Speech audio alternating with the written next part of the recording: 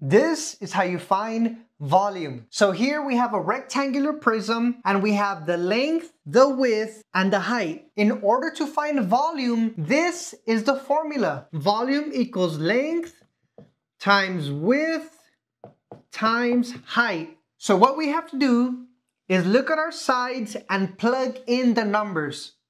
So what is the length? It is 4. What is the width? It is 7. And what is the height? It is 8. And now all we have to do is multiply. So 4 times 7 is 28. And then we bring the 8 down. 28 times 8, let's go ahead and do that. 8 times 8 is 64. 8 times 2 is 16. Plus 6 will be 22. So the answer is 224 cubic inches. Why cubic? Because we're measuring how many cubes can fit in this shape, like so. For this problem, we are going to find the perimeter, the area, and the volume. But first, let's do volume. So the formula for volume is length times width times height. Now what is the length? It is 7. So we're going to plug that in. 9 is the width. And the height is 4. And all we have to do is multiply now. So 7 times 9 is 63. And all we have left to do is multiply 63 times 4. So let's do that. 4 times 3 is 12. 4 times 6 is 24. Plus 1 is 25. 252 cubic feet. Remember, for volume, it is cubic feet or cubic inches. Whatever they're measuring with, but volume, you always have to put cubic. Now let's find the area. If you don't know how to do area or perimeter, go back and watch my other videos. I have a video on perimeter and area. The formula for area is length times width. What is the length? It is 7. What is the width? It is 9. 7 times 9 is 63. And area, you have to put square. And what are we measuring? Feet. So 63 square feet. And now for the easiest one, perimeter. Add all sides. So what we know about rectangles is that opposite sides are equal. So if this is 7, this is 7 feet. If this is 9 feet, this other side is 9 feet.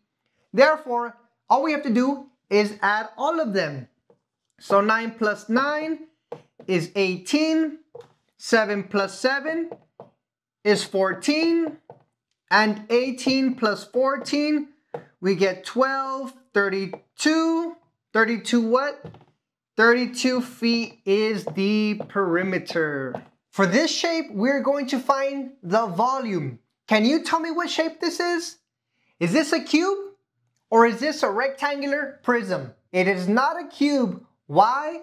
Because the sides are not equal. If all the sides were equal, it would be a cube.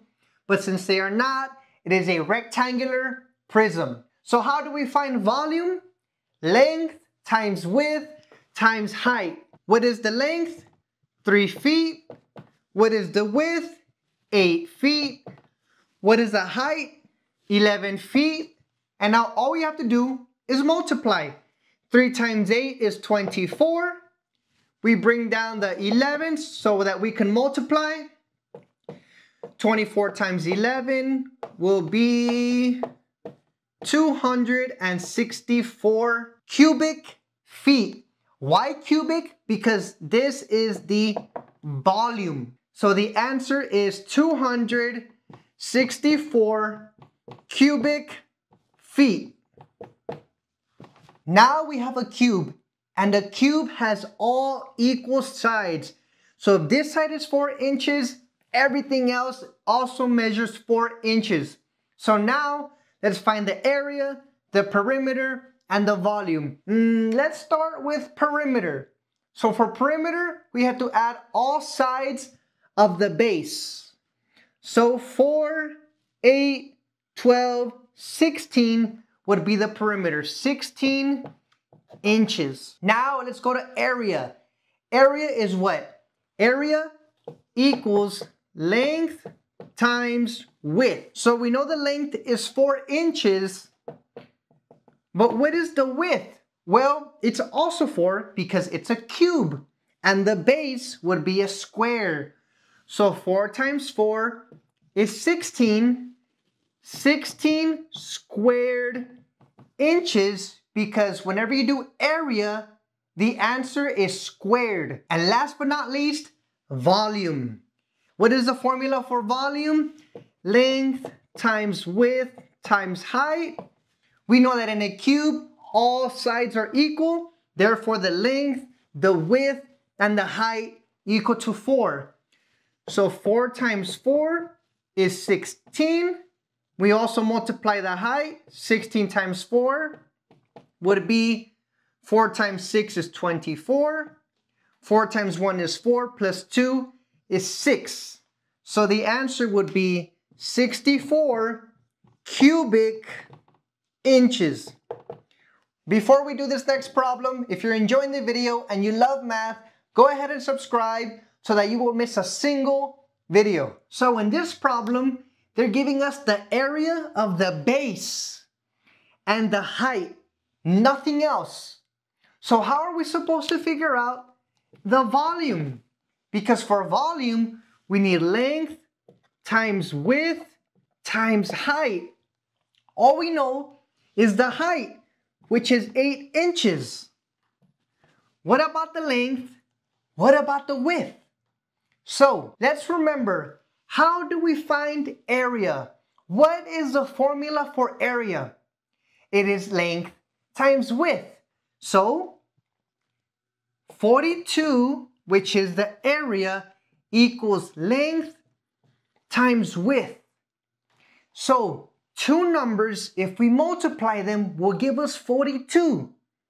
Now, if you have your multiplication chart, go ahead and check. Or if you know your times tables, what two numbers, if we multiply them, will give us 42? Well, you're exactly right. 7 times 6 equals 42. So now we know that the length is 7 inches and the width is 6 inches. Now can we find volume? Well, let's see. The height is 8, the width is 6, and the length is 7. Do we have all we need to find volume? Yes, we do. So let's go ahead and find that. We know that 7 times 6 is 42. Now all we have to do is multiply the height. So 8 times 2 is 16. 8 times 4 is 32. Plus 1 is 33. 336 cubic inches, because we are measuring volume. Before we do this last problem, I want to give a huge shout out to Shelby, Sarai, Yatsiri, Manny, and Rooney. Thank you guys for supporting this channel, and I know that you're going to do amazing on your final exams. So let's find the perimeter, the area, and the volume. As soon as you see this, get your formula chart out. It is a cheat sheet. It tells you exactly what to do. So let's do area first. So what is the formula for area? Area equals length times width. What is the length? 2. What is the width? 8. 2 times 8 is 16. And we have to write 16 squared, because it is area, squared inches. Easy. Now let's do perimeter. Perimeter at all sides of the base. So the base is the bottom portion. So if this side is 2 inches, this other side is 2 inches. If this side is 8 inches, this other side is 8 inches. And now we just add all of them together. 8 plus 8 is 16. Plus 2 is 18. Plus 2 is 20. 20 inches. Last but not least, we're going to do volume, which is length times width times height. What is the length? 2. What is the width? 8. What is the height? 10. And now we multiply. 2 times 8 is 16, times 10 will give us 160 squared? No. 160 cubic inches. Thank you guys so much for watching, and if you want to brush up your skills in perimeter or area, look at this video or this video. But before you go, always remember that you are smart, you are loved, and you can do it. Until next time.